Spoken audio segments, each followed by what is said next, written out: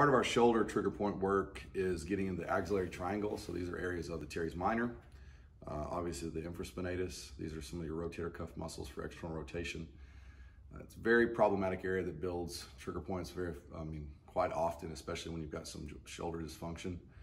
So you can do it laying down. It's actually, I think, a little bit easier to do if you can get on a wall like this or a door frame. Take your lacrosse ball, and what we're going to do is we're going to put it right here in this corner of the shoulder, and you can apply as much pressure as you want. Just lean into it, and what we're going to do is we're going to force our shoulder into external rotation and then to internal rotation. And as I'm doing this, I'm leaning into that area.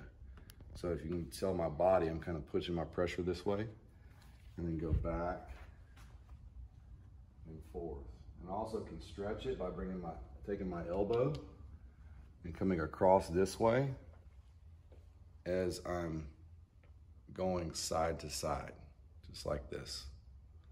Again, if you find one of those hot spots, just kind of stay on it, and you'll feel it kind of gets really kind of warm, not really numb is a sensation I would explain, but kind of like a stretching, warm sensation. Sit on that for about 30-45 seconds to get that trigger point to release.